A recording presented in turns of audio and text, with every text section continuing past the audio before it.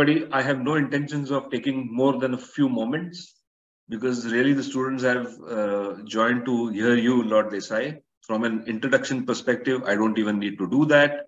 Chairman of MDA, Professor Emeritus at London School of Economics, and our very dear own Lord Desai is here to talk to us about his new book, The Poverty of the Political Economy, and a really provocative qualifier there, how economics abandoned the poor.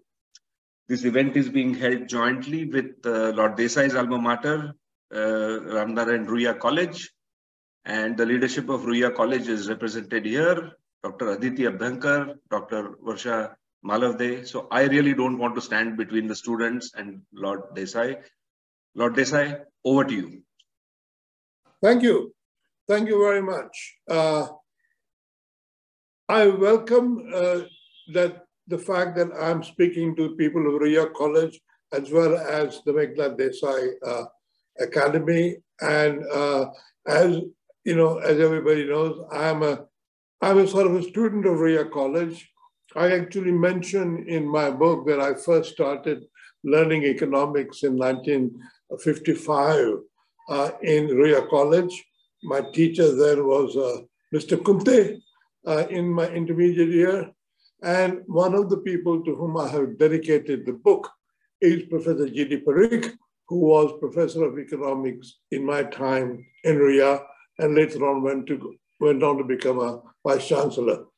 And I was very fond of what he taught us and so on. So anyway, good to be with Ruia and good to be with the Meghnad Desai Academy. Now, what I want to say about this book is that it is a readable book. It is not about India. It is not about why India will be the richest economy in 2047 or anything like that. I know in India, people are only interested in what India is going to do in economics. This is really about a more general issue, which is not irrelevant for India, but it is as well relevant for the rich and the poor countries. Let me start with an Indian example. You remember when the pandemic happened, when we had COVID and the first lockdown occurred. What we saw what I saw on our television was people walking from Delhi to Bihar. They walked hundreds of miles and what did they walk for? Because they were migrant laborers, and being migrant laborers, they were away from the native village. They could only claim a benefit, the Manrega benefit, in their native village where they were registered as voters. So you make the poorest people walk hundreds of miles to get a livelihood. But other people are provided for in their own home, in urban areas, in metropolises and so on. And so there is this sort of imbalance between the way we treat the rich and the middle classes and the way we treat the poor. And because that was happening in my neighborhood in UK, which was not only the fifth richest country, but a very high per capita income country, I thought, why is this going on happening? Why is the sound economic policy defined as something in which the rich people deserve income tax cuts and the poor people deserve their benefits being cut? Giving benefits to poor is a bad policy, everybody says. We ought to cut their benefits so they will work harder. But for the rich people, cut their income tax so they'll have more money and they'll spend. And if they spend money, there'll be more economic growth and everybody will be better off. This particular combination of policies, which I have lived with much of my professional life, I wanted to find out where it came from. Where did it become economic wisdom to be kind to the poor and tough on the rich? And so I was confined to my home during the COVID pandemic, and I had all the books on my shelves. I have hundreds of books. So I started reading economics, something which I'd always read before. But I said, this is a detective task. I have to find out where originally this idea came from. And so what the book relates is the idea of value in economics. How do economists see the idea of value, and where does it change? So I begin with Adam Smith. And Adam Smith, I know most people only have heard of Adam Smith, and what they've heard is not very good. But Adam Smith is one of the greatest writers, not just an economist, one of the greatest economist philosophers of all times. And The Wealth of Nations is one of the greatest books you can ever read. It's a very long book. It runs into 2 volumes in some cases. It's sort of 750 pages.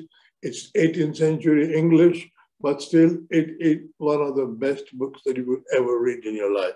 So if you ever get a chance, try and read Adam Smith's Wealth of Nations. Wealth of Nations is a very interesting book because it starts by saying the wealth of a country is not in its treasure of gold and silver. Well, how rich a country is not determined by its stock of gold reserves either in government treasuries or in temples or in palaces. The wealth of a country is in the productivity of its people, productivity of its workers, and workers being the majority of the population. People have to work for a living. So people who work are the majority of the population. It is how productive the majority is which will make a country possible. It is not just a question that the person should be busy working. If I may mention, the whole idea that, we should all be spinning khadi that Gandhiji had. Yes, you can spin khadi, but the productivity of khadi spinning by hand is very, very low. So even if somebody did spin khadi, their wage is not going to be very high because the khadi he will spin is going to be worth not very much. What you have to do is to give people employment and make them productive. So productivity of the great mass of workers is what creates wealth in the society. And that was a very powerful idea for 2 reasons. One was it was correct. It was the best idea about value that you could think of. But secondly, it actually gave people, the ordinary people, the confidence that they were the basis of the wealth of a country. Not the rich people, not the landlords, not the king, but the people who were working and their productivity was the key to the prosperity of a country. And that had democratic implications. Democratic, and we today take democracy for granted because India is a democracy. We have universal franchise. We have voters, sort of electorate of 900 million, maybe 1 billion people now. But in the 18th century, when Adam Smith was writing, Great Britain had a parliament, of course, in with the House of Commons, House of Lords, like there is today. But the House of Commons, to which people were elected, they were elected by just 2% of the adult male population. Can you imagine only 2% of the adult male population elected people who sat in the parliament. And the people they elected were by and large the children of the people who sat in the House of Lords. The Lords were, of course, people who seriously owned a lot of land, and they really were landlords, and they were called lords. I'm a lord now, but I don't own any land. But this is much later. So, and of course, what also used to be the case, that if you own a land, some of the constituencies for the House of Commons were on your land. And so you determine as a landlord who would get the seat. So they would have to come and pay you money to buy the seat. And in one stage, there was an MP who had only 6 voters in the constituencies. These were called rotten boroughs and pocket boroughs. Now, so democracy was limited, but that was the basis on which discussion began about the nature of wealth, who creates wealth, how wealth is distributed, and so on. What happened in that time? Adam Smith was born 300 years ago in 1723. This is the year of the 300th anniversary of Adam Smith.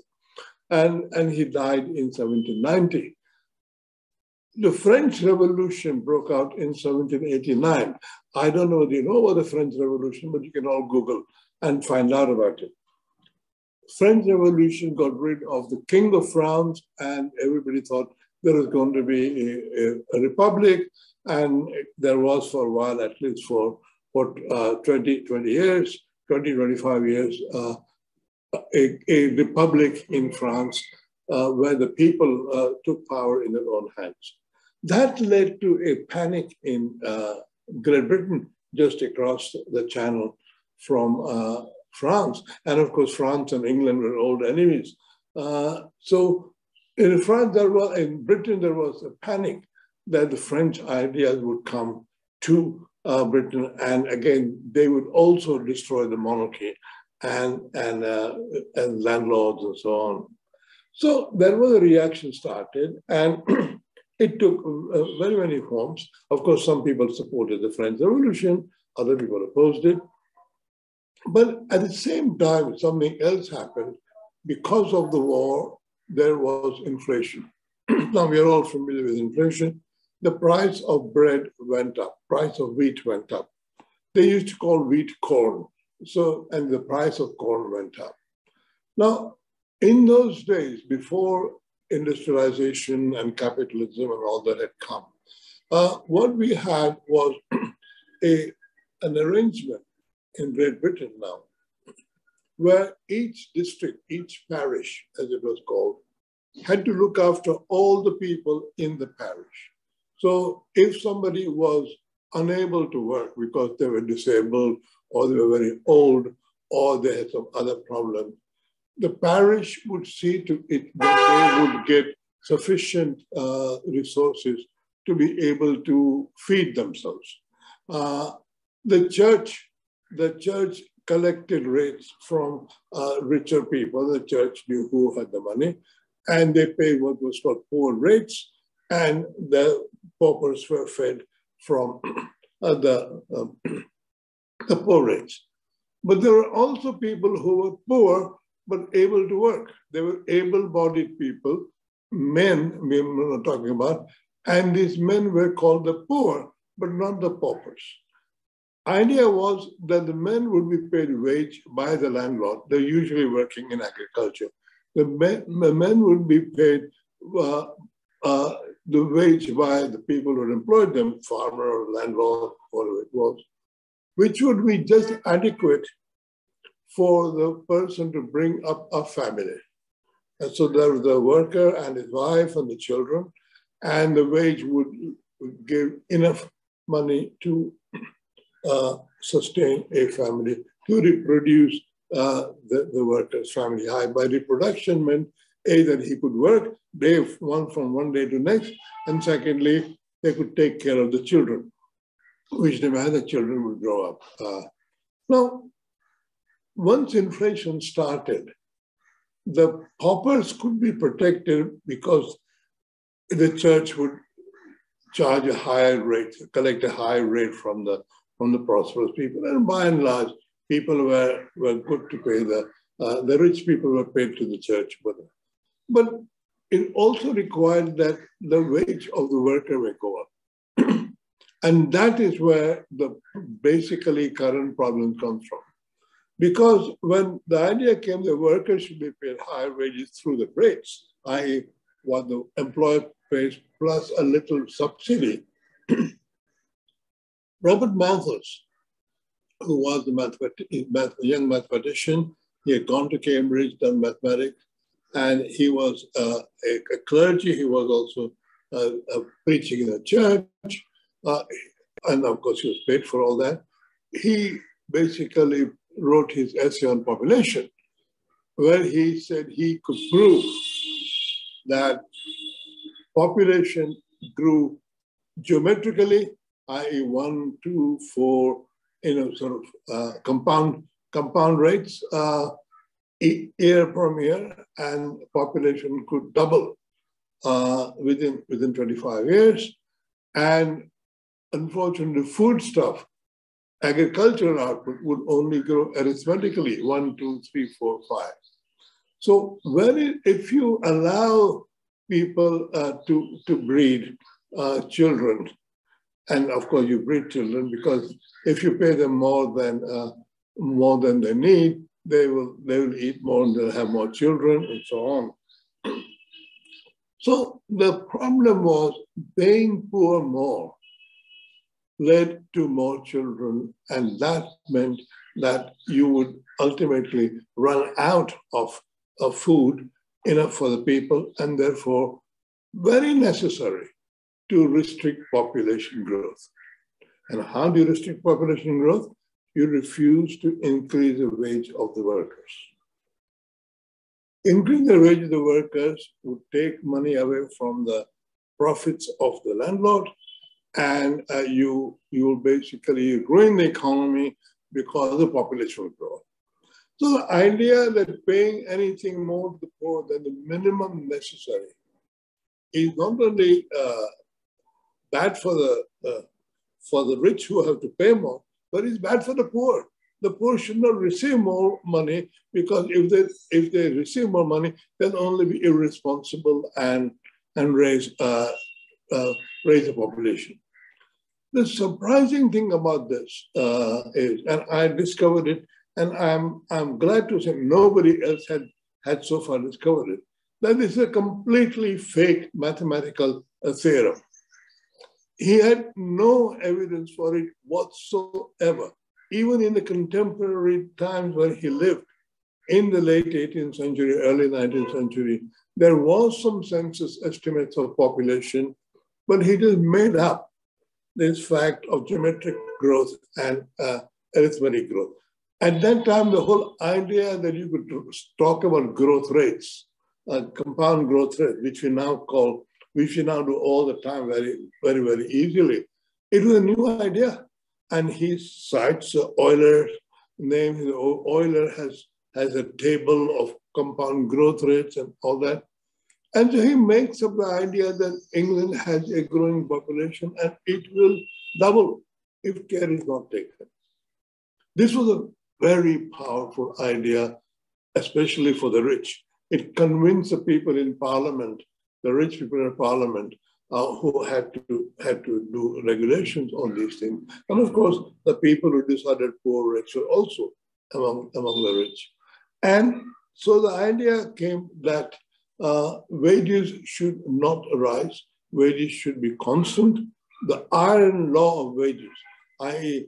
increasing wages is very harmful to the economy, because not only does it hurt profit rates, but it hurts the workers as well, because their families grow and they will starve themselves.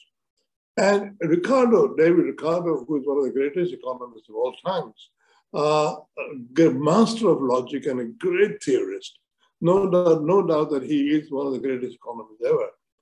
He actually incorporated that in his theory, which is a much more general theory of political economy. And he more or less showed that the important thing is distributing surplus between profits and rent. Rent goes to landlords, profits goes to the people who are kind of the entrepreneurs, the farmers who are farming the land, and the landlords are people who own the land and just rent it out. So the important thing is to concentrate that the profits grow and rent doesn't grow. And if population grows, then what will happen is cultivation will have to go on more inferior land, and price of food will go up because the cost of cultivation will be higher, and therefore any growth of population is bad, therefore paying higher wages to the workers is bad, and therefore we ought to have a constant wages and make quite sure that the profits are healthy and good in place. And Ricardo more or less started the idea that this paying to the poor is going to be so costly and so counterproductive that even if you pay 17 shillings in the pound, i.e. 85% taxation, it will still not solve the problem of poverty because the poor will just fritter all the money away and inflation will be caused because they'll try to buy too many quantity of, too high quantities of foodstuffs and so on, and we will all be, as it were, worse off. This particular set of ideas has even now ruled economics. What my book does then is it examines not so much economic theory, but how the political movement for wider franchise took place in Great Britain. And I trace that idea from 1832, when the first triumph of greater franchise was scored. 1832, the total franchise went up from 2% to about 12%, and even that took a lot of fighting in both houses of Parliament. And then steadily from then on till about in the 20th century, early 20th century, the big increase came in the First World War, when all men got vote if they were 21 and over, and all women got vote if they were 30 years and over. And in 1920, all women got vote on the same basis like men, 21. India, of course, adopted universal franchise at the time of independence, and that was a great achievement on part of the Indian independence movement. Now, the book then moves on to say that it is only when universal franchise came, when the politics changed, parliamentary politics changed, that people began to talk about how in economics, welfare should be measured by how well off the poor are. And Arthur Cecil Pigou, whose name I cite, was the first person to say that it is the share of the poor in total income, which is an important indicator of the total welfare of society. And some of you who do economics would know this thing about utility theory, how total utility increases with higher income, but the marginal utility declines. So utility per dollar, as it were, is higher for the poor than for the rich.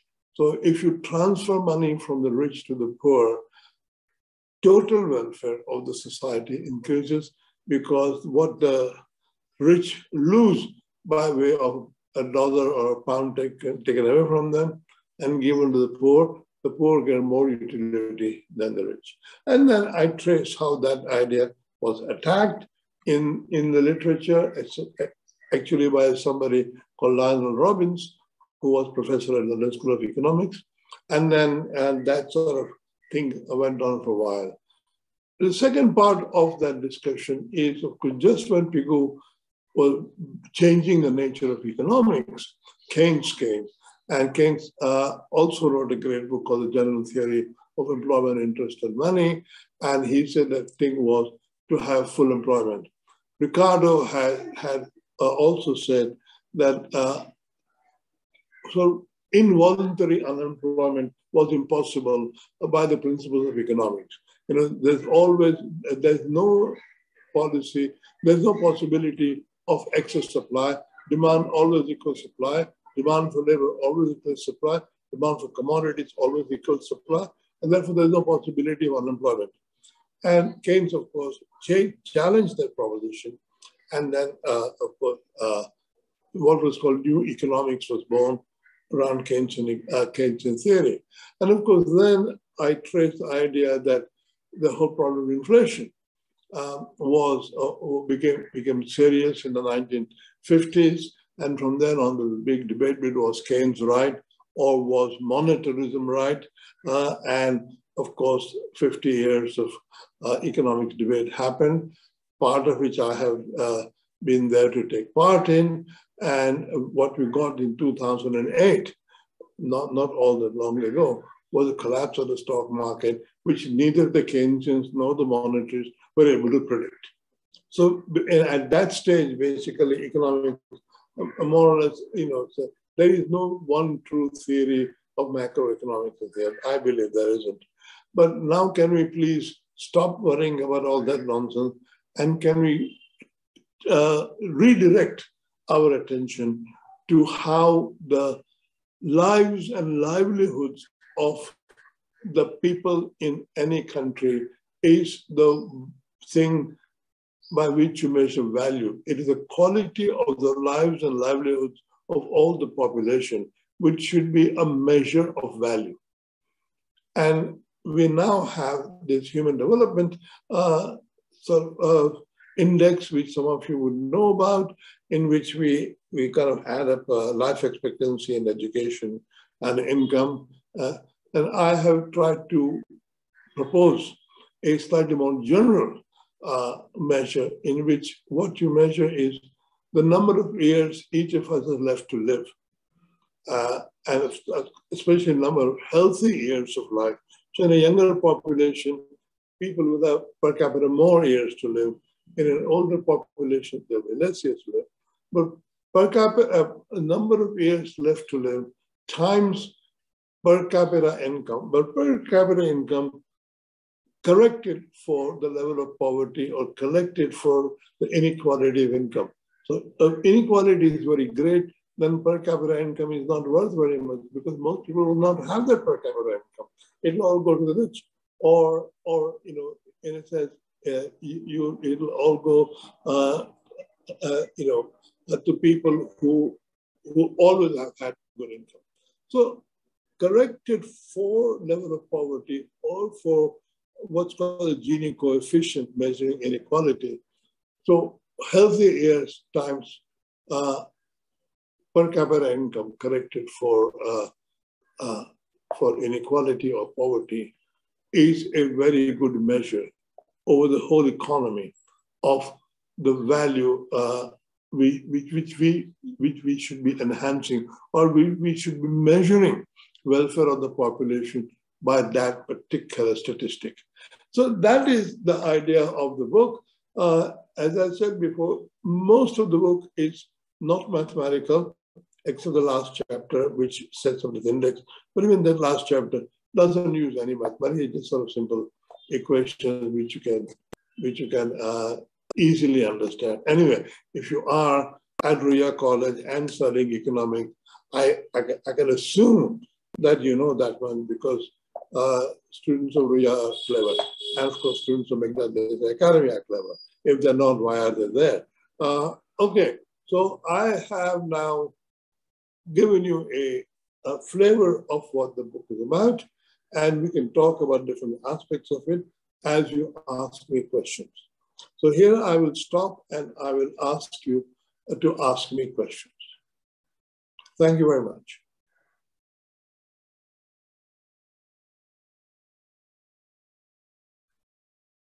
No questions? Sir, Aditi here. We have told the students they must be overwhelmed with your talk. Let them gather their thoughts, put their words together, and they will ask questions, sir. Why don't you ask a question? I have read the book, and yesterday I glanced through the book once again, sir. It was a very enlightening experience. I have known you for last more than a decade now. I know you very well, and therefore all that all your writings in last around 3-4 decades I have gone through. So it was again a very interesting thing to read and getting a kind of a new insight into what is going on, and post COVID how you have put up.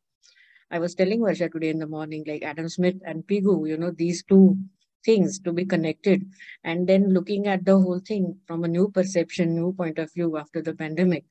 It was really yesterday only I read it once again. I mean, I glanced through, word to word reading was not possible. Now I will slowly read it. So, sir, it is really, now all that we talked about. Currently, we are in a confused kind of a state, isn't it? Don't you think so? That are we looking forward, or is it oncoming of recession? We had high inflation, unemployment. So, what is it? What are the currently? How do we look at the situation post COVID? This is my first thought that came to my mind after reading yesterday. Okay. I take the view that what we are going through is inflation and likely recession, what's called stagflation. And I also, having lived a long time, I recall that this is exactly the way the economy was behaving in the 1970s and 1980s. Now, it's very, very long ago for most people, but the whole word stagflation was invented only in that time, because in the earlier 50s and 60s, we thought you either have full employment or you have unemployment. We never thought very much about inflation. But if there was inflation, then the idea was what's called the Phillips curve, that if the government can do some increase of unemployment, then inflation will die down. That was the idea. The Phillips curve was done by a man called Phillips, who was a professor at London School of Economics. I even worked with him personally. He's a very nice person. Anyway, in the 70s, we had inflation and unemployment. So we tried to kind of deal with that peculiar problem. And it took a lot of damage to the whole economy. The Indian economy was in a very bad state in the 70s. It got a little bit better, but it really started growing in the 1990s. But right now we are sort of going through that. But India seems to be so far in a good situation, because my explanation of that is that when the world is looking for investment opportunities, because China is slowing down and so on, they look at India and they say, well, here's 1 billion people. Even 20% of them were well off. That is 280 million people. We are 1.4 billion. 1/5 of that is 280 million people. And that's a very large, prosperous economy. So it kind of goes against my idea that you really ought to look at redistribution of income. Here, without redistribution, India is gaining a lot of flow of investment from abroad. And India is very good at digitization and financial technology, and I'm sure it'll be very good very soon in artificial intelligence, because India is really good, not so much at manufacturing, but at its digital services and computers and all that. So I think while the government wants to have manufacturing here and so on, our agriculture problem is solved, and now I think India may be able to avoid this recession. Actually, the IMF or the World Bank is saying that India will be the fastest growing economy and it will help the world economy. We will see whether that is true or not. But by and large, the world at large is going to suffer a serious bout of inflation and recession. Now, that will affect India, but maybe not immediately. But that is not part of the book. That will have to be a next book. Oh, yes, sir. That's really great. Well, students and my teacher colleagues and other faculty members, let us put it open for everyone. Students, please do not hesitate to ask a question. Interesting question. I think Lord Desai, it's from Ananya, who's a current student. Okay. She says the book has a premise that inequality has increased exponentially over the years.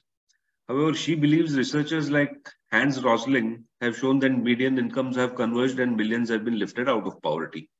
So she believes the premise needs to be updated. So she's questioning actually what you've said. Well, I don't actually say that inequalities increase exponentially. I'm not Piketty. I'm not Thomas Piketty.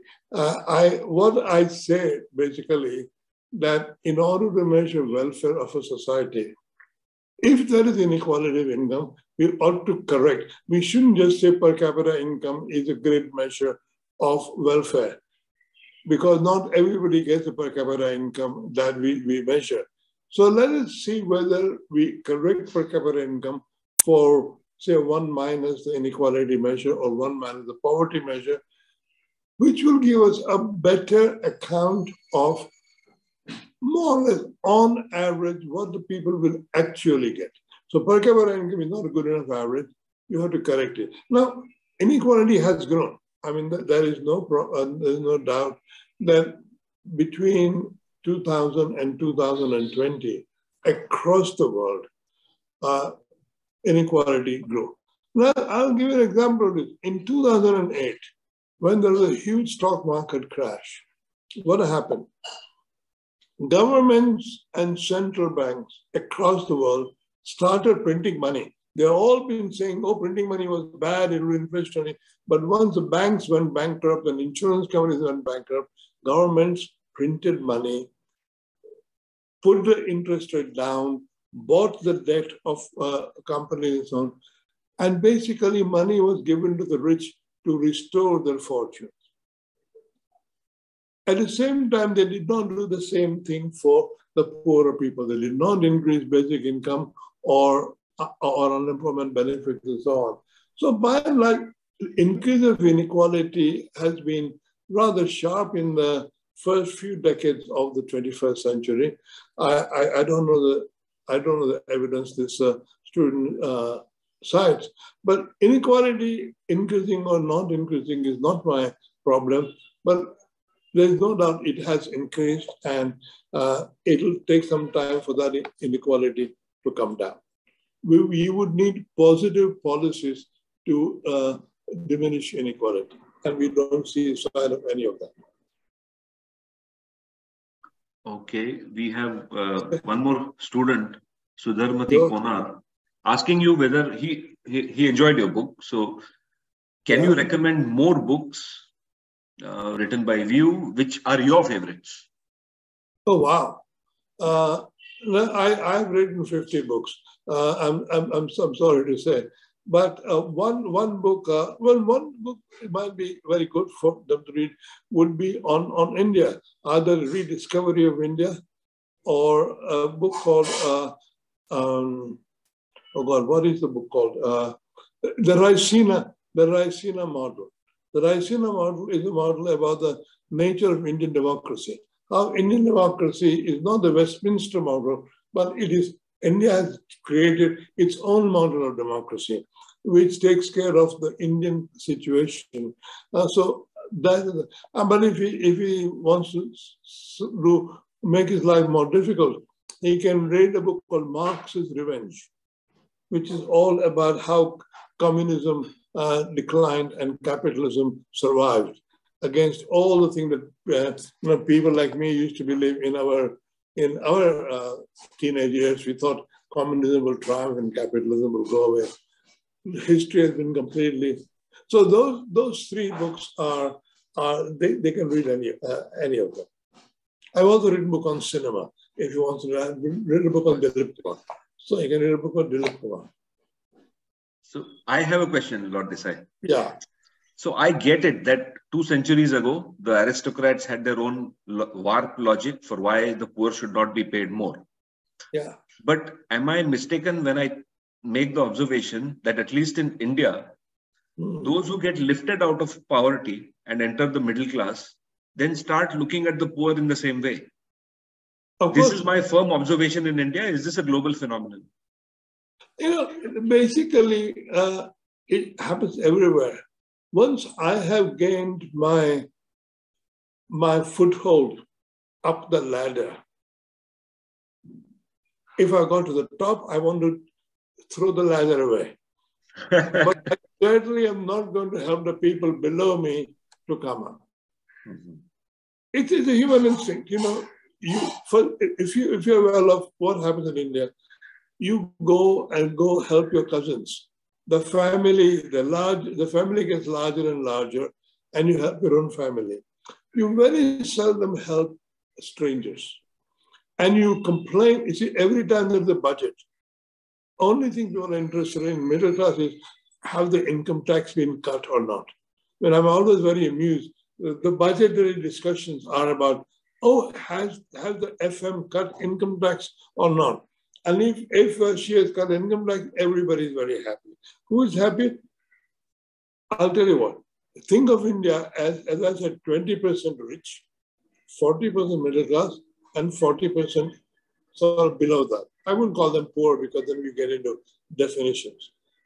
So the 20% are American style standard of living, 260 million people. The 40% are sort of well off, Asian standard of living. And the bottom 40% are Indian, Indian poor. Now, India is astonishing, when Air India orders 300 planes or whatever it is, you say, it's a whole different scene now because the population is large and enough people are rich. But we should not be fooled by that. We should always remember that there are 40% poor in India. And those 40% are 500 million. And we ought not to forget that. Varsha, go ahead. I think you have a question. Yeah. Thank you, Lord Desai. This is Varsha from Ruia College again. Okay. Well, I haven't had an opportunity to go through your book, but then what you were talking about actually has a curiosity kind of aroused in me. One, when we are saying that the poor and particularly the working class has been kept to the dismal state due to low wages, are you kind of crediting it to the intellectual incapacity of the political economist, or you are possibly looking at the nature of the science itself, nature of the branch itself called political economy to be actually dismal in nature, or you are actually looking at the poverty or incapacity of the political and economic institutions across countries to address the workers' status? Well, in a sense, in one old-fashioned way, I'm saying it was the class interest of the people who were writing economics at that time. They were, the people who were writing, both Malthus and Ricardo, were not poor. Ricardo was one of the richest persons of his time. He was a banker and a great stock market sort of operator, and he actually bought a seat in parliament in which the seat had only 6 voters. So he became a member of parliament by buying a seat. But the thing is, I think, I don't want to put it crudely, they were facing a problem, a political danger at that time. It looked like the French Revolution would come across, the whole system would be destroyed, the mob will take over, the poor people will remove the king and so on, like the French had done, and they felt threatened.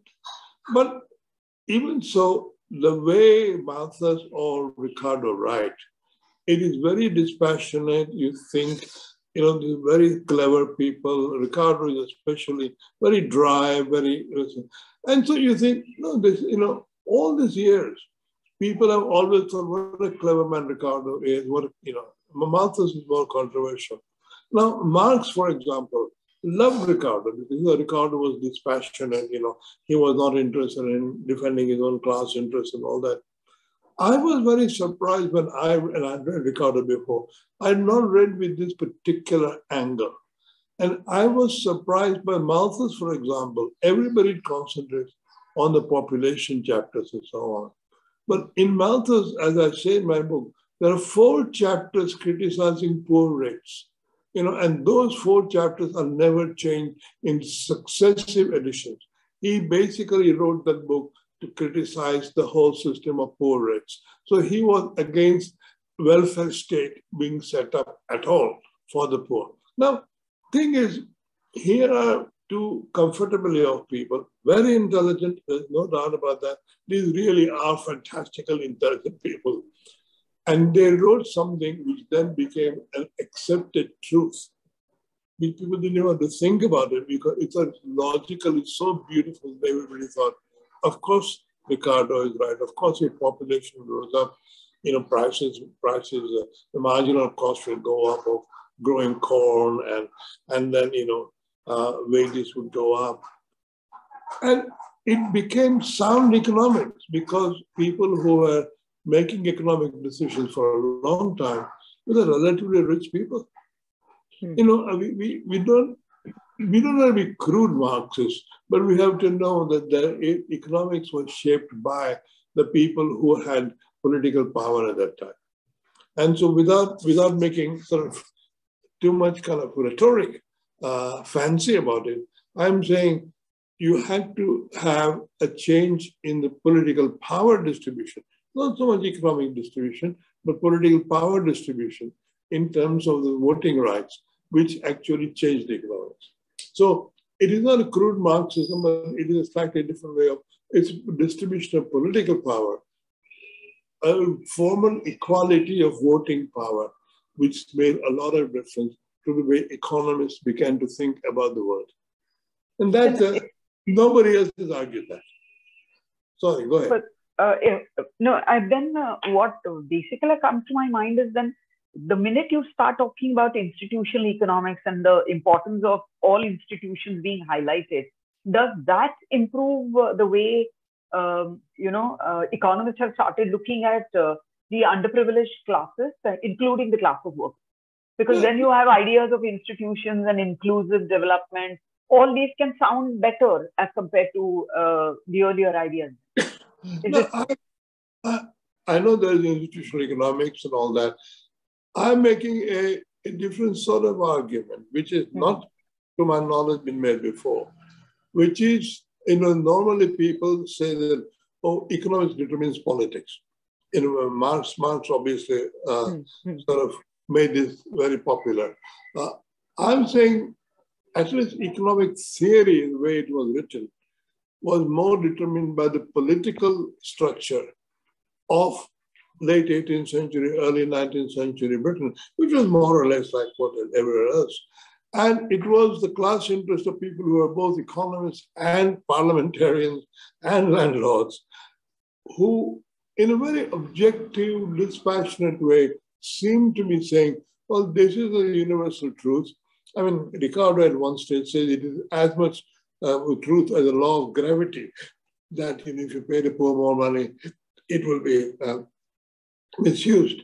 Now, the fact that they could do that, and they're genuinely, obviously, honest people, they thought they were doing saying what was correct. It took me, everybody else read all these people, and it's only the pandemic which made it clear to me. I have to say, I myself had not seen it, but the pandemic made me think very hard about why is economics in such a bad situation. And so I'm proposing that it may have been the political nature of distribution of political power, and the nature of distribution of political power, which was determining economic orthodoxy. Now, that will, I'm sure other people in the future will write, term papers and essays and PhDs testing whether what I say is true or not. Is this true of every other country, or was there more progressive economics possible without universal franchise? I mean, that would be a hypothesis.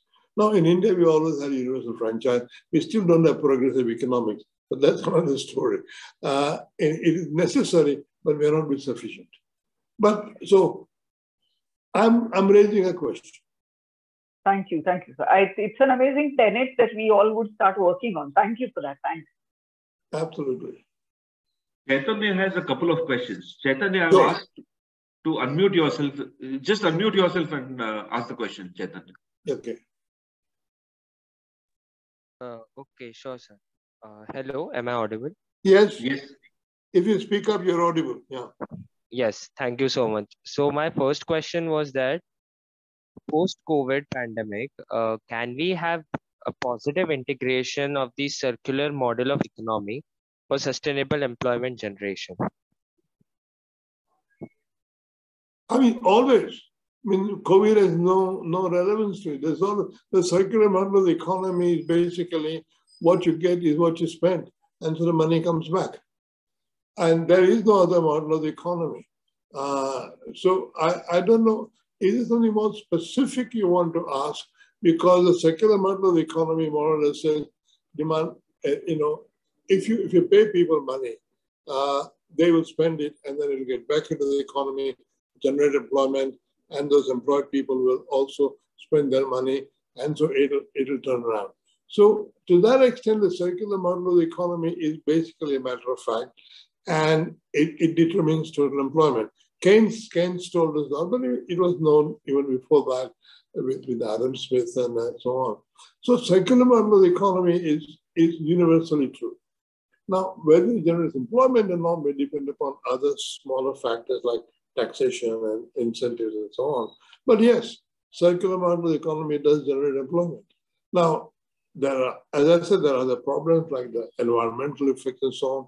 Depends upon what activities generate the supply and how is demand catered for from the income which is received by the workers. That's what economics is all about. Unless I have missed your question, that would be my answer. But if I missed your question, you can ask again. Okay, sure, sir. Thank you so much for the response. I just wanted to get to a follow-up that currently in the country, we do not see that much encouragement to this model of economics. And what is your opinion on which model of economics? Circular model of economics. Chaitanya, I think you're talking about sustainable. But there's only circular model. There's no other model of economics. I mean, this is basically demand and supply are two sides of the same coin, and sometimes demand may fall short of supply, or supply may shortfall of demand. The very cure it is against them to match. Are you worried about the environmental effects? What are you worried about? Yes, sir. Why? Sorry, I realized my mistake. I wanted to suggest the green model of economics. Oh, the green model. Well, the green model is basically, in my view, is that while there is inequality of income in the world, the poorer countries want growth, and the rich countries want a better environment. But until the poorer countries are compensated to, either to give up growth and live off the surplus of rich countries, it is going to be very difficult to suddenly go to a green. The poorer countries are not going to give up growth just to improve the environment. This has been a constant struggle. I've been following this green thing since the 1970s. The first conference I remember was in Stockholm in early 1970s, where the slogan was 1 week to save the world. I mean, we have 1 week to save the world forever after that. So I think the problem of the green agenda is that there is no congruence of economic interest about the green policies. So what will happen is very slowly, I'm not discussing that in my book, what will happen is various things. First, the technology has to change. Like, for example, now we have electric vehicles rather than petrol burning vehicles. That will reduce pollution. There will be other, let's say, we will insulate houses so that we don't need to heat them, at least in the colder countries. And then, of course, prices will have to change because we will have to make people pay for pollution. If they're polluting, they'll have to pay for pollution. Now, Pigou, whom I mentioned in the book, mentions these sorts of policies in his 1913 book. He was aware that there's a problem. And I think economics is very much engaged on this issue. and you require appropriate taxation policies, so on. So yes, it can be done, but I don't think there's a simple global solution because the globe doesn't have a common interest. People think they have because the environment is common to us, but that is not enough. We still need some common economic interests in which the poor are looked after to afford the rich better climate. And the rich are not right now willing to pay. And therefore the poor are not willing to give up their coal burning. As proved in the Glasgow, China and India said, you may do whatever you like about your coal burning. We need our coal burning, so get lost. Now that was a very, very straightforward illustration of how the poor and the rich think differently about the environment. And that's the way we think about everything else. The poor and the rich think differently about the economy. We would like them to think in a correct way, but there is no common interest like that. That's politics. Agreed, sir. Thank you so much for that. Moderator, Mr. Moderator, Yeah. sorry. Can I ask further question? Or? Go ahead. Yeah, go ahead. Don't waste time. Yeah, ask me the second question quickly. Okay. So my second question was that last year we had a report, an inequality report that came in that it said a person having 25,000 rupees monthly income is part of the top 10% of the country. So in future, can we make these figures more just with economic reforms? Inequality is not going to reduce. Don't worry about that. Inequality, as we were just saying a while ago, inequality actually increased even in rich countries in the first 20 years of this century. Yields fell because governments were making policies which were called quantitative easing and so on, which depressed the yield rates and it passed money to the asset owning classes. And so inequality is increased in the world. And so inequality is not going to come down anytime very soon. And India also has chosen a path that basically, right now, India is growing because there's a massive inflow of capital investment from abroad. And that's people who are very rich abroad want to make a better return on their income. And India is a good place to invest in. So the economics right now, India is benefiting from that kind of stuff. I think inequality is very difficult to reduce. I've had colleagues who spend their time on it. For about 50 years, between 1930 and 1980, there was some reduction in inequality in the rich countries. But you see, then what happened in the 1980s is when they were fighting stagflation, they decided that tax cuts for the rich was the answer for growth, like I was saying to begin with. And in UK right now, there's still a big debate going on how soon is the government going to cut income tax for the rich. I mean, the whole thing is, you and I may think inequality is a bad thing, but the people who have the money don't think that. And therefore, they are going to resist any reduction in inequality. Inequality is very difficult to reduce. Poverty is easier to reduce, but inequality is very difficult to reduce. So here's what I think is a common sense question from a student. Okay. So I think the student seems to be saying that we can all agree that economics has abandoned the poor, but the student seems to believe that the way economics is studied and taught, it just assumes that this is not true, or it is just blind to this fact.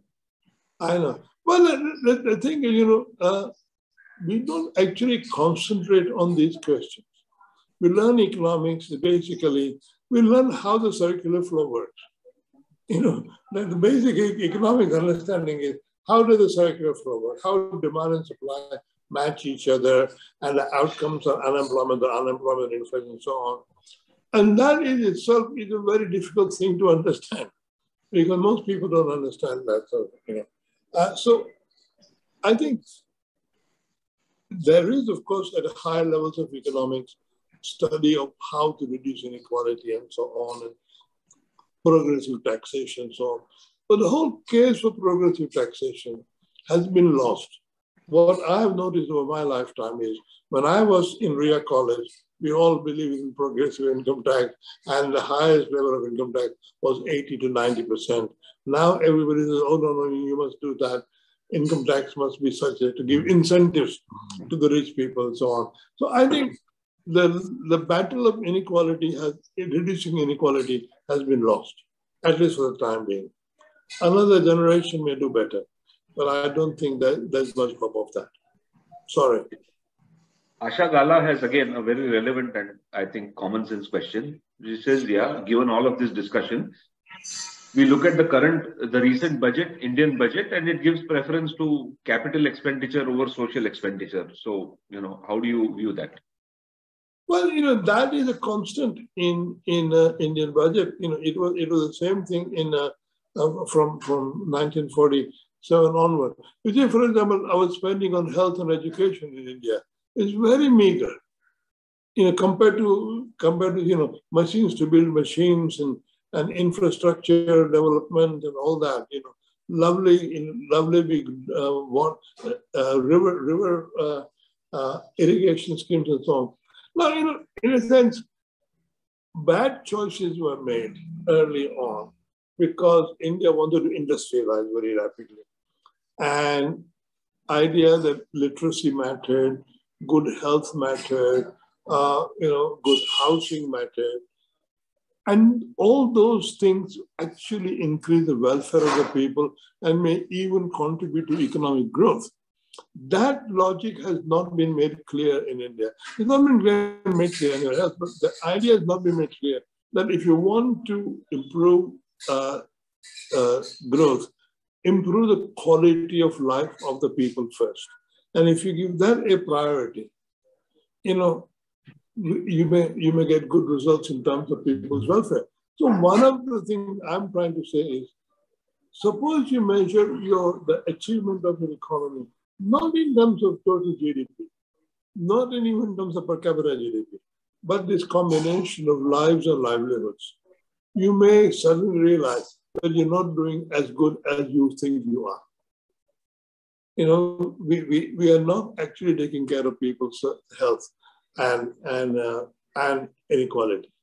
So my message is measure total welfare differently. The numbers are all there, and you may realize that India and the whole world is not doing as well as it thinks it's doing. Okay. Chaitanya, go ahead. You have one more question? Yeah, sure. Thank you so much for recognizing me again. The question is regarding digital technologies and its impact on the economy, on the Indian economy specifically. Because digital technology has restructured the traditional economic structure we have for the good and the bad. So in future, what do you think it might do? Well, digital technology has been the really one big blessing for Indian economy. In 1991, when the Narasimha Rao and Manmohan Singh governments came to power and they liberalized the economy. At that time, it was basically as it were, Infosys and things like that. Now, the interesting thing about digital technology is that you can export labor without geographically moving. That's one of the great, what happened in India, what happened was in India, traditionally for the last 300 years, the poorer people have moved from Bihar and UP to Mauritius or to Caribbean and so on. They went to be sugar plantation people or coffee plantation people, or they went to Malaya and so on. What happened in 1990s is that the IIT graduates sitting in Bangalore were able to service American companies online. And so that internet was one of the greatest beneficiary for the Indian economy. Internet was not invented for India, it was invented for the US Cold War policies. I won't go into that. But the fact that you could you could export the profits, the products of skilled labor long distance without having to actually physically travel, gave a tremendous boost to the Indian economy. And I think the Indian economy is a kind of rebirth, I would say. 1991 onwards, Indian economy moved to a bigger step. And what's more, it has maintained that big lead in digital technology. If you read today's newspapers, even the World Bank president mentions how India has done very well in the digital technology. I mean, for example, what India has got in terms of financial technology, when you make payments, India is far ahead of what UK is in. I mean, I'm astonished every time I come to India how much people can pay online and so on, and the degree to which you save transaction costs is fantastic. And what's also very important is, and I've always said it, the reason why the places like Infosys, or people who are in this sector, actually grew. Either the planning commission at that time had no idea about this. They were still worrying about old-fashioned steel industry and machines and so on. Luckily, because it was not being regulated by planning, it grew. Had it been regulated by planning, they would have banned it or something. I remember when the first discussion took place in Lok Sabha, when MPs had heard about computers, 1960s. They say computers should be banned because they'll take people's jobs away. Seriously, everybody was saying that. And they were stopped from doing that because the government wasn't going to agree. But I think digital technology has been the great weapon India has been able to use, because what Indians have is a capacity for abstract thinking. And digital technology requires abstract thinking. And Indian students, Indian young people, men and women are very good at that. And IITs and IIMs, and now they're running multinationals in the US. So digital technology has been the great savior of the Indian economy. Chandramohan Joshi, you have a question? Amlesh, yes, sir. Amlesh Vaidehi Raut hand is up for a long time. And Okay. Chandra Mohan also. Yeah. So yes, hi sir, it's Vaidehi this side. I have a very small question with respect to, particularly, you spoke about the French Revolution. So in sync with that, our Indian Economic Survey, which speaks about the Bayesian techniques to deal with the pandemic particularly. So if we can, how can we use Bayesian techniques or Bayesian analysis to deal with poverty post-pandemic? So I don't know what the connection with French Revolution is, but the thing about the pandemic, and which is not just an India problem, but all across, is that the pandemic, in a sense, exposed that the people losing out from any economic shock are the same people. And like I said, the women, the elderly, the migrants, the immigrants, and the people of not the majority race,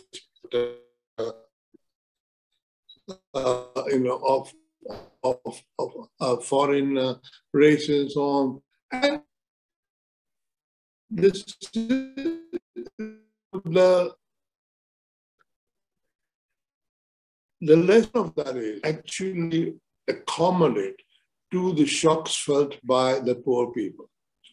And as I was giving in 2008, when the stock market collapsed and banks went bankrupt and the rich men lost money, the governments across the world opened up the printing presses, gave them money, and there's no question asked. So the thing is, can we learn from the pandemic that we need to improve our state? My one example would be that when I saw those people walking from Delhi to Bihar, it's a very simple thing. Why couldn't they have Manrega available where they were being unemployed? Why did they have to go to their village? They're Indian citizens. There's no problem over that. They are Indian voters. They are out of a job. Why can't we create an unemployment benefit for those students so they don't have to walk all the way? And then if you compare that to the non-performing assets of nationalized commercial banks, the amount of money the rich have blown and not paid back to banks is enormous. Whereas the poor people who are kind of at the margin of starvation, they have to walk all the way from Delhi to Bihar. And I go on saying that because for me, that was the one picture which said to me, something is wrong here. Here are the poorest people. There are no trains available for them. There are no buses available for them. You couldn't even give them, a direct benefit transfer. Nothing. They had to walk. And I think something at that stage nothing has happened subsequently. We have not reformed Manrega so that urban people can also get Manrega. I don't see why not, because they can starve just as well as the poor people can starve. And they are voters. We know they are voters because they got an Aadhaar card. They can show you their Aadhaar card and say they're poor. Now, so I think a bit of imagination is required to say, look, forget about the rules and regulations. Concentrate on the efficacy of the results. And you can think about, and don't worry too much about people cheating and so on. That's not the real thing. Is people are suffering, and when they're suffering, you see it openly on your television screens. If that's the way people see it. So I think there is a lot, and so that what we get detailed discussions among economists whether the poverty level in India has gone up or gone down, and is it 15 rupees or 25 rupees, and in what price indices you forget about all that. Poor don't live just by eating.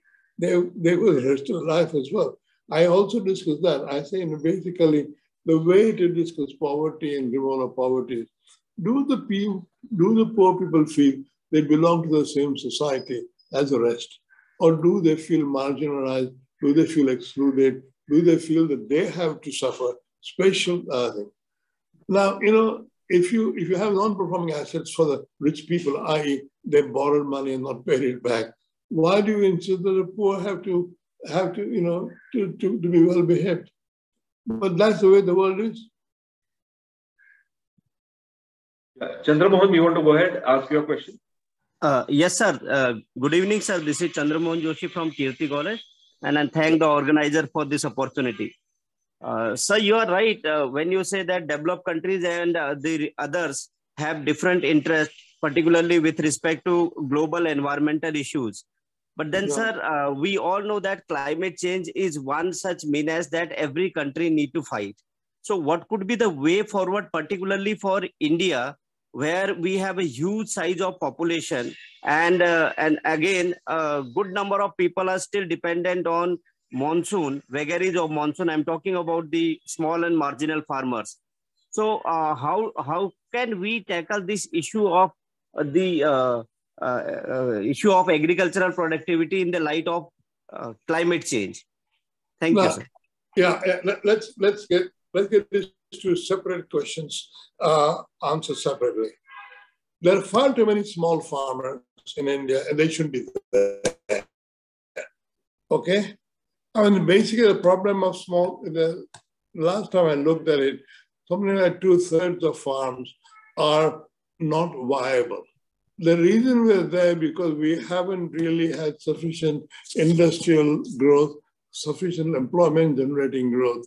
What the Green Revolution has done, it has made large farms very economical. Of course, they're getting huge subsidies in terms of power and water and all that. And as we saw from the farmers' movement, they are unwilling to give up any of the privileges they have, and they are mollycoddled. I'll leave that aside. Small farmers should not be there. Small farmers should be enabled to get non-agricultural jobs near where they are. I.e., there should be a way of providing sort of industries in their vicinity, in the rural areas. But that would be the way. So I don't think raising productivity of small farmers may be good. And I think there are well-known things about seeds and so on. But basically, if you have less than half an acre, you can't actually make a living out of that. And most of the time, what these farming families do is that some part of the family, the male part of the family, goes and works elsewhere. I mean, I'm sure there are surveys on that they migrate to the nearest town and so on, and then they go back and or they send money back. So small and marginal farmers have to be, so the government ought to have a program to get them out of farming, because we have more than enough food grains now. We don't need small and marginal farmers because they are in a very bad situation. So I would, if I were, luckily I'm not, if I were in charge, I would devise a program to have the small farmers to sell the land they have and get non-agricultural jobs in rural areas if possible, or migrating to urban areas. That's an old story which has been going on for a while. And I'm sure that there are fewer people on the smaller farms. So I think that now the environmental problem is a very different problem. And I don't think we should say, oh, we can't raise the productivity of small farmers because of environment. That's not the case. So let's separate those two questions. Now, in environment, I think to some extent, India has been doing some good things like the solar energy. I mean, India has been one of the leading proponents of solar energy. The Prime Minister has been interested in solar energy, I know, since he was the Chief Minister of Gujarat, and he talked about that. So I think India can do certain things about the environment which are worth doing, and at least not acquire the bad habits of what the developed countries have. But actually, the rich people in this country live an American style sort of standard, and they overuse electricity, air conditioning, and all that sort of stuff. And we ought to tax it. There ought to be huge tax on cars and on GST and GST on air conditioning and things like that. I mean, there's no reason why we should treat that stuff kindly. I know they're very articulate and powerful politically, but I think somebody ought to say that a really green economic policy would really seriously tax the kind of urban housing. I mean, every day I see houses being advertised in Goregaon and parts of Delhi and so on, since I'm in Delhi right now. And it's people are getting away all sorts of environmentally damaging things for free almost. So I think the tax policy could be much tougher. Now, I'm a high tax person. I've never ever wanted to cut any taxes, but I think we ought to have serious high taxation on certain consumer goods, which the people are consuming, and I don't think we should sort of relent on that. And GST, I think, is a great weapon to do that. Mr. Atish Nikam, can you go ahead and ask your question? Thank you, sir. This is Atish Nikam from Ruya College, and I must say this is, indeed a pleasure for all of us to hear Lord Meghnad Desai over here. My small question is, sir, I mean, we all know and we all are aware that, developing countries or advanced countries for that matter, all of them are going debt-ridden, right? And that is a growing concern at international level. As per the latest update, I think in today's G20 finance meeting, which is held in India, I believe, Janet Yellen ended up saying that we have to have some kind of a faster fixes to, get away with these debt crisis. So how do you see the debt burden, increasing debt burden on developing economies and advanced economies having this particular problem? How are we going to meet the objective of uplifting the poor and reducing the gap and reducing the poverty?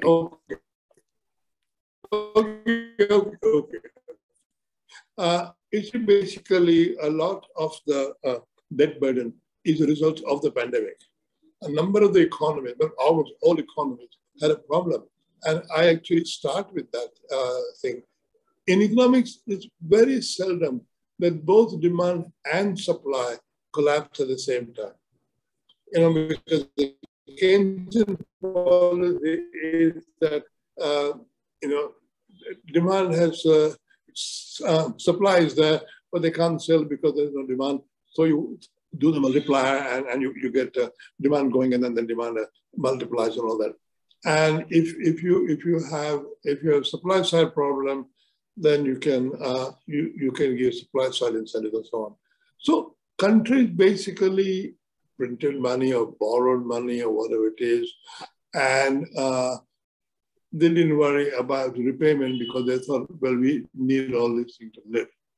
Now, it's the same situation in rich countries. They have a huge debt GDP ratio and so on, and how it would be solved.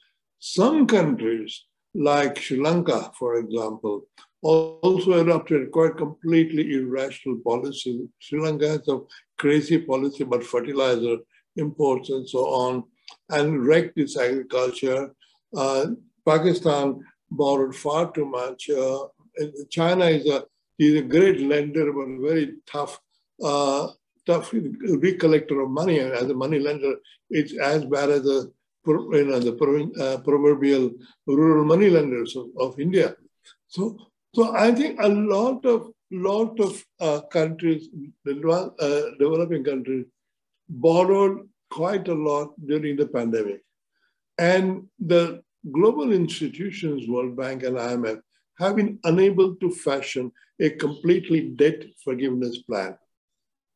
Partly because I don't think that rich countries can afford it because they themselves are in debt. So there is a problem, and I think somebody at the G20 or G40 or whatever it is, I don't actually believe that these G20s are any use. But anyway, this G20 or whatever it is, may be able to devise a debt forgiveness plan. If they can do that and say, or translate it in terms of the fact that IMF and World Bank will raise money somehow or print SDRs, whatever it is, to pay the creditors over a long period of time in the future. If somebody can fashion that, then that will relieve the problem. I think ultimately this when a country goes bankrupt, the country goes bankrupt. You can't possess the country and things like that. So there will be distress, but some solution will be found, which would be to give the bankrupt country more money to tide over its difficult times. But so far, in the global scene, nobody has proposed a plan. There are big plans for sustainable environment, economic growth and all that, the climate change oriented policies about lending money and so on. But nobody has found yet a policy of the distressed emerging economies or poor economies who are indebted and are going to go bankrupt.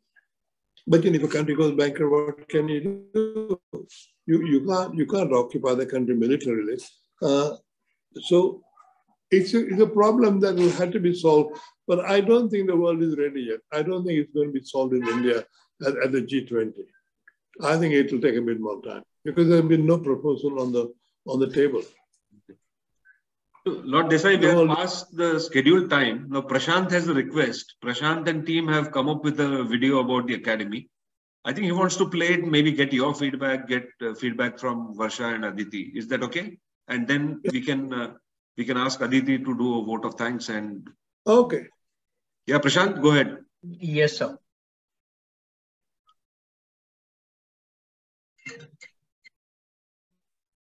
What is it? Is it a question? No. It's a video about the academy that these students, Prashant and team have made. They just want your feedback. Will I be able to see it? Will I be able to see it? Yeah, he's casting his screen. You should be able to see it and hear it. Okay.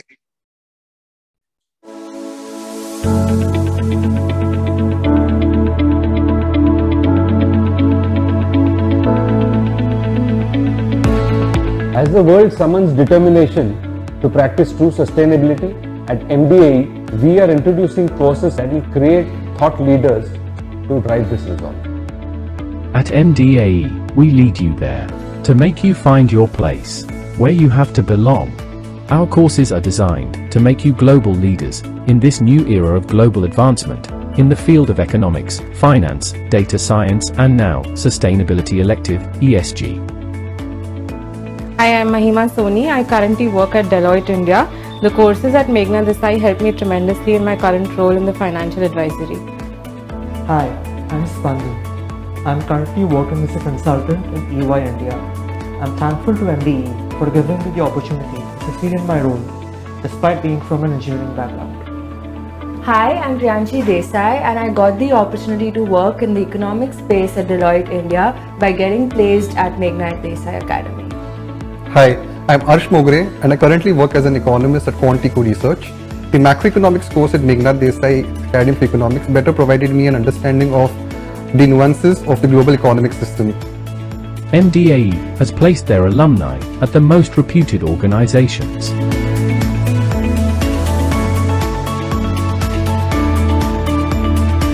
They have also led their students for further education at the world's best international universities. Continuous innovation and improvisation is a necessary ingredient of academic training. They lie at the core of our teaching of economics, finance, and data science. In line with this tenet, we are soon launching a new course in sustainability, environmental social governance. At MDAE, you will immediately notice a change in the thought process and learning. Our expert faculty and their teaching methods have excellence that provide our students with the academic rigor and applied skills to meet the needs of a dynamic and globalized workplace, with an obvious scarcity of post-grad programs that synergize strong theoretical skills with applied skills for a rapidly globalizing economy. MDAE has ensured top in-house and reputed visiting faculty that deliver a more practical education in a friendly and more approachable manner, which helps students to develop a new toolkit to analyze and address real-world situations. My name is Abanay Muthu. I'm currently a visiting professor at the Meghnad Desai Academy of Economics. I have 35 years of teaching and research experience in universities in the United Kingdom, Cambridge, Harvard, LSE, Warwick, and I've been a professor of economics for 20 years and been the head of economics at Warwick. I'm Tirthankar Patnaik. I'm the Chief Economist at the National Stock Exchange. I teach macroeconomics at Meghnad Desai Academy of Economics. I'm Dr. Bhagyashree Dapke. I'm a program coordinator at MDAE. If students have any concerns, they come to me and I see them through as I enjoy mingling with students. The Meghnad Desai Academy of Economics is special because the courses are informed by the best education in the world. The content and the structure informed by teaching in LSE, Cambridge, Harvard, and Warwick.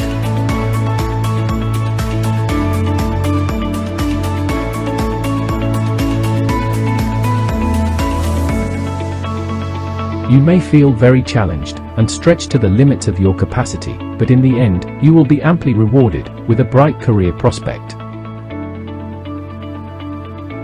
MDAE courses are designed to empower our students in the science of economics, finance, and data.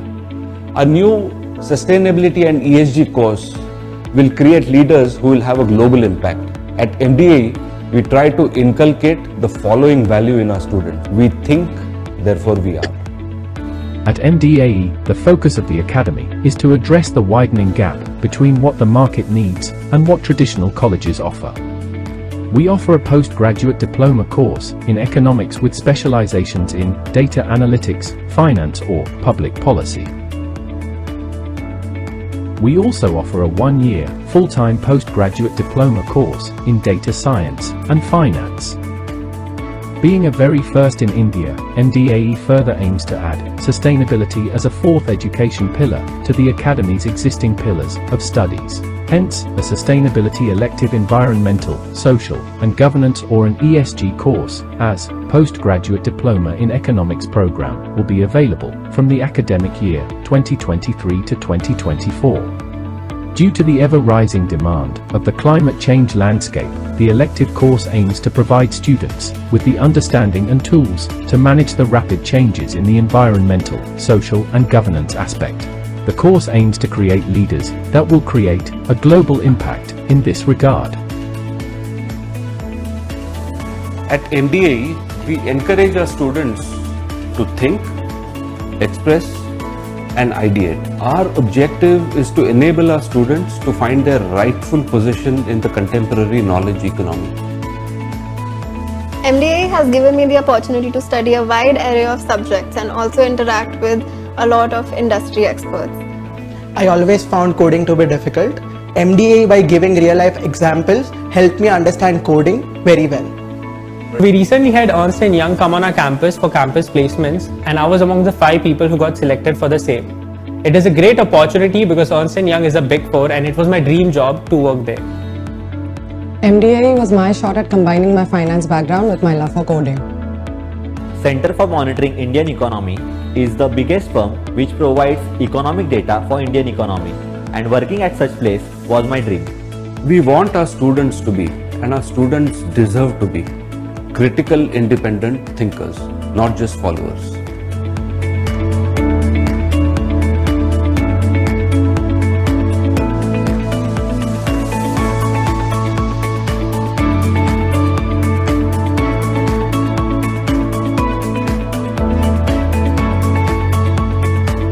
The Meghnad Desai Academy of Economics. Let us take you where you belong. Connect with us today.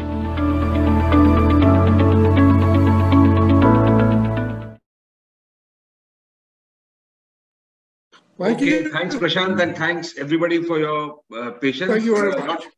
How did you find it? Thank you very much. Well, I wonder if I could have got admitted to Meghnad Desai Academy when I was a student. Anyway, so it's a good advertisement. Thank you very much, and thank you for arranging this thing with Ruya College. Thank you very much. Okay, Aditi, you want to go ahead? Yeah, yes, sir. Yes. Indeed, it is my great pleasure to thank Lord Meghnad Desai for taking out his time. It was really difficult for him. I know it very well, and really special thanks to Lord Desai for delivering this talk. And my association with the Meghnad Desai Academy has been very long, right from its inception and its first year. So it was again very interesting to get associated with. And thanks to Professor Amlish, thanks to Professor Dapke Madam, who has been a very good friend for quite a long time. And thank you everyone who helped and cooperated in putting up this effort today. Thank you so much. Thank you.